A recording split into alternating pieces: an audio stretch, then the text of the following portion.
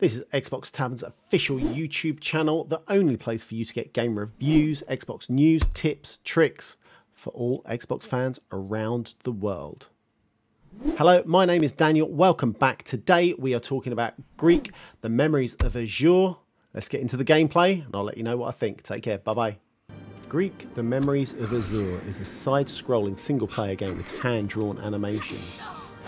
You play as Greak, the main character, who travels the lands of Azur to find his siblings Andara and Rydell. During the story of trying to find your brother and sister, you have also mini tasks throughout the game where you need to help rebuild an airship piece by piece. During these missions you fight the Ulag, who have invaded Azur, and they are the reason why the world now looks so miserable, dark and dingy. For all you techie nerds, just to let you know, Greak Memories of Azur is optimised for the Xbox Series X and S.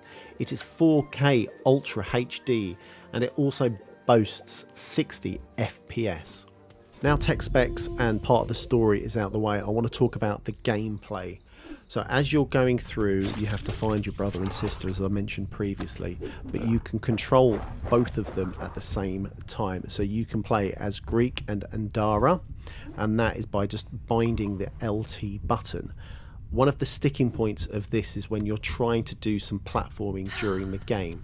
Because each character has their own kind of separate feel, abilities and jump patterns, it's sometimes very difficult to hit that LT button or hold the LT button and jump onto a platform, because Rydell will do a double jump and Andara will do this kind of floaty jump which glides onto the platform, so sometimes you can mistime those jumps. Puzzles are aplenty.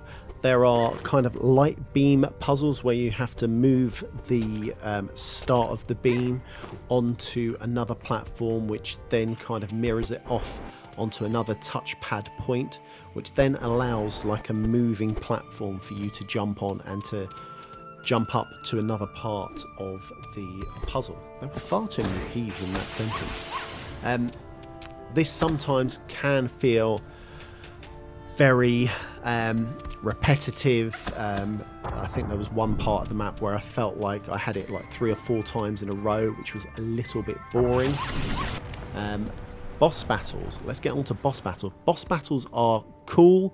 You have to learn the pattern of the bosses. However, there are ways you can sometimes cheese it. So there is a big boss fairly just after you find Andara. He throws like flames to the floor. You can just move behind him as he's throwing these flames and absolutely hit him to anything. Holding the LT button will allow you to double attack, so you'll be able to use Greak and Andara's powers to kind of absolutely drain his health, and this can be done quite quickly.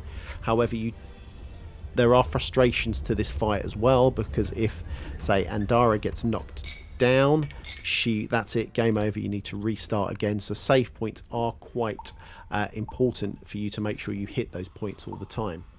If you like platforming, love hand-drawn art styles, and like I said, do like Ori and the Blind Forest, this is a game for you to definitely pick up.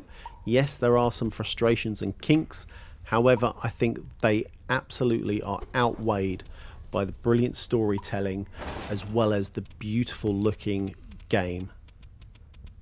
To see my full conclusion, head over to xboxtavern.com. Links will be in the description for the quick link. If you like this video, make sure you like it, subscribe to the channel. I've been Daniel. Thank you very much. Bye.